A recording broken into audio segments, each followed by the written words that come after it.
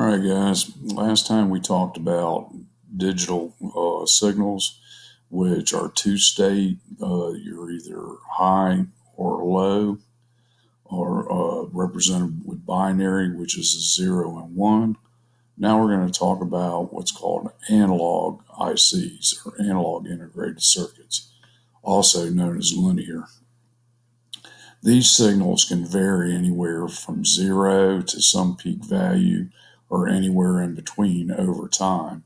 If you look at the graph at the top, you see this varying signal. It goes to various peaks and valleys as time goes on.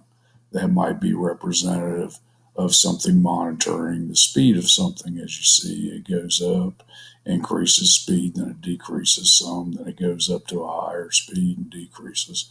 And that's monitored over time. And you might see that on what's called an analog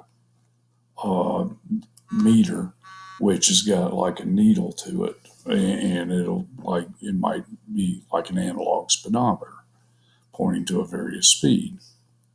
You look down here at the bottom of the light bulbs, that gives you a little bit more of a physical visual of it. And as we vary this control down here, it varies the light intensity from dark to semi-bright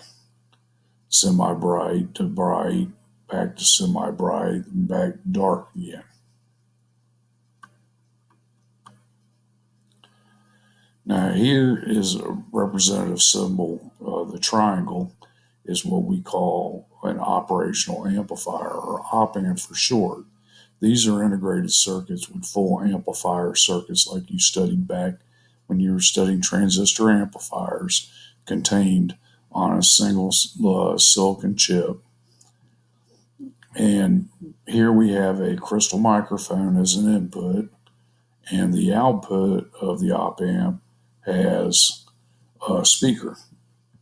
So the crystal microphone has a piezoelectric crystal, which when you apply pressure to the crystal, it generates a small voltage depending on the amount of pressure you apply. There's a diaphragm attached to that crystal. It takes sound waves, and as the sound waves vibrate the diaphragm, it varies the pressure on the crystal, varying the amount of voltage it's output, and that voltage output from the microphone is fed into the input of the operational amplifier.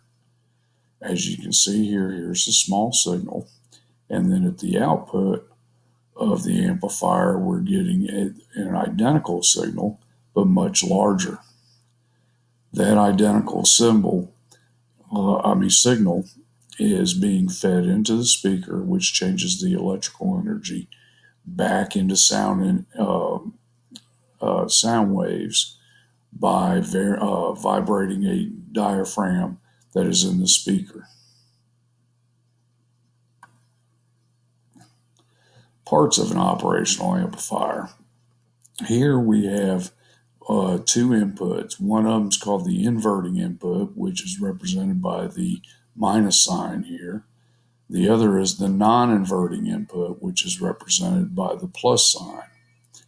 Then we have two voltage sources.